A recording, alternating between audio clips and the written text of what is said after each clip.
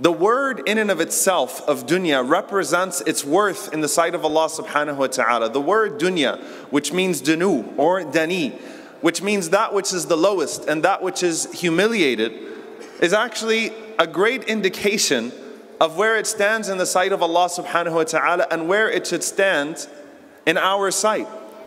Now, as for the value of dunya, Imam ibn al-Qayyim rahimahullah ta'ala in his elucidations in Miftah Dar al-Sa'ada, where he speaks about the reality of this world, he says something very interesting. He says that the dunya knows its worth. The world knows its worth. And because the world knows its worth and knows that at some point it will be completely abandoned by each and every single person, it decorates itself and adorns itself, hoping that it can delude a person as long as possible.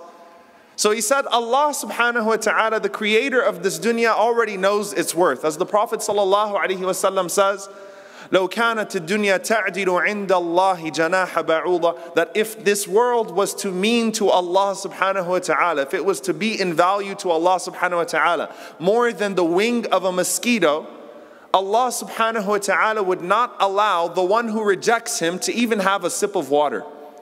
You think about that.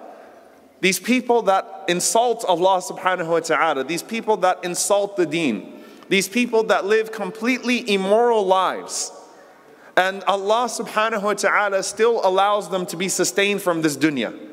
And that shows you the worth of it in the sight of Allah subhanahu wa ta'ala.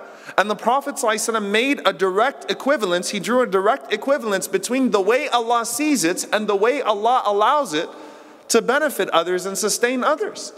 If it's not worth anything to you, then you're not going to fight over it. You're not going to be possessive over it. So Allah subhanahu wa ta'ala, He allows those people who reject Him, despite their rejection, to drink from it and to benefit from it. And in another hadith, which is very interesting, the Prophet ﷺ said that on the Day of Judgment, يَأْتِ الرَّجُلْ السَّمِينَ الْعَظِيمَ فَلَا يَزِنُ عِنْدَ اللَّهِ جَنَاحَ بَعُوضَةٍ.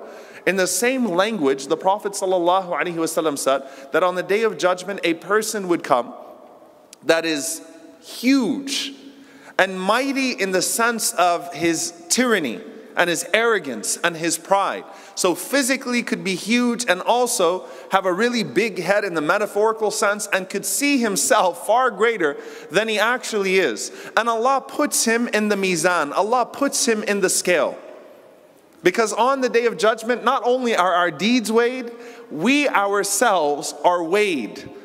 But we are weighed for our iman and our character.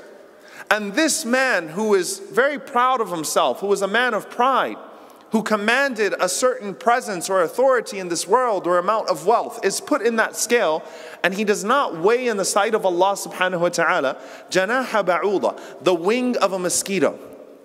And so the dunya has no value to Allah subhanahu wa ta'ala, nor does a person who's immersed themselves in this dunya have any value to Allah subhanahu wa ta'ala, nor do the vessels that carry our souls have any value to Allah subhanahu wa ta'ala. Inna Allah la yanzuru ila suwarikum wa la ila ajsadikum. Allah does not look at your bodies or your appearances, but Allah looks at your hearts.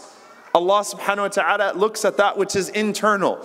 And that's what determines value in the sight of Allah subhanahu wa ta'ala.